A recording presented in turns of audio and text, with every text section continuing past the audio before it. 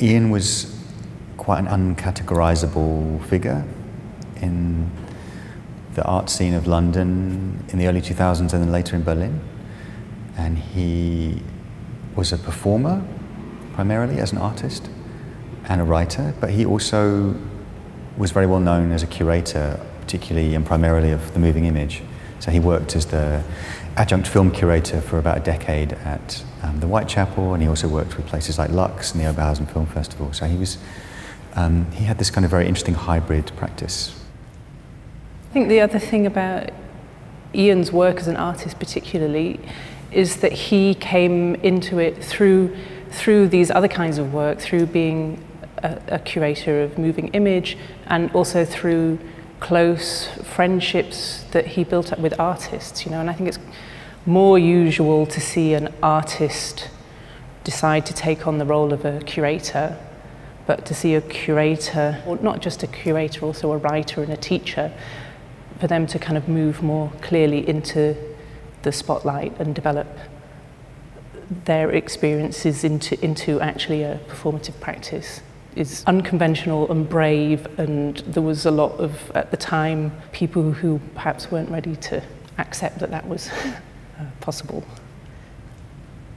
In a way, I think Ian was making work with this idea that every presentation of an artwork, however static seeming, is kind of live, present, urgent, contemporary for the audience that's experiencing it. And so I guess that's maybe a principle we've been trying to think about, is not trying to kind of point to a past, kind of, you know, trying to document these historical events, but to actually think about what the life of these works is in the present for the audience that's going to come to Camden. The whole experience has been a challenge, because primarily, how can you transfer a performative practice into an exhibition context?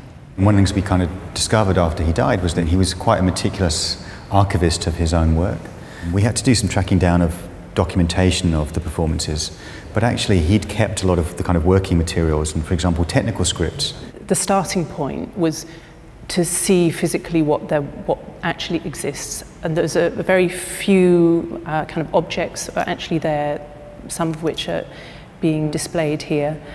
And then there were these documentation, and there was also kind of various kinds of ephemera. And then thinking about how to approach each piece, because each has its own kind of internal logic. You know, it's been important to us that there's an integrity to those decisions that's kind of guided by the work itself.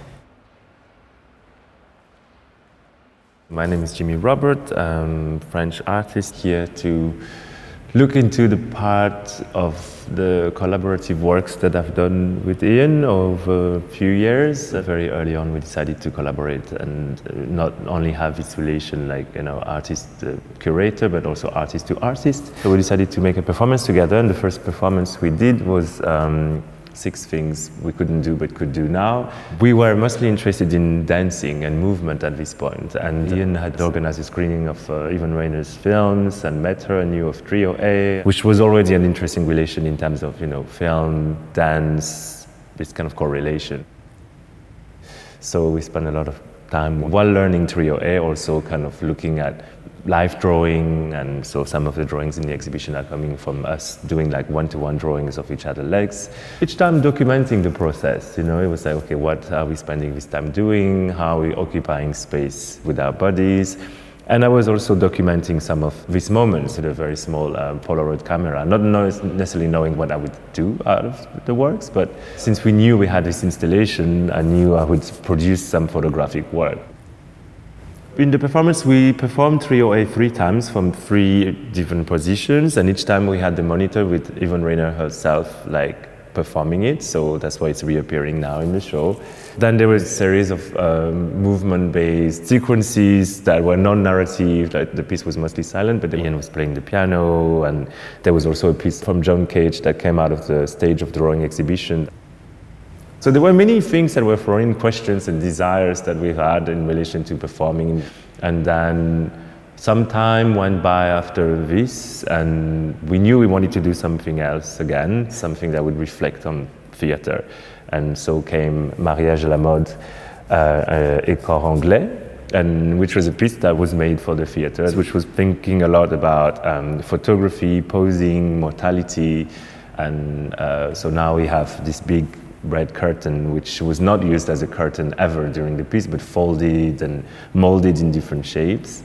And so now it's interesting to have it here as a bit of a kind of index or gesture towards this performance, but not, you know, entirely representing it.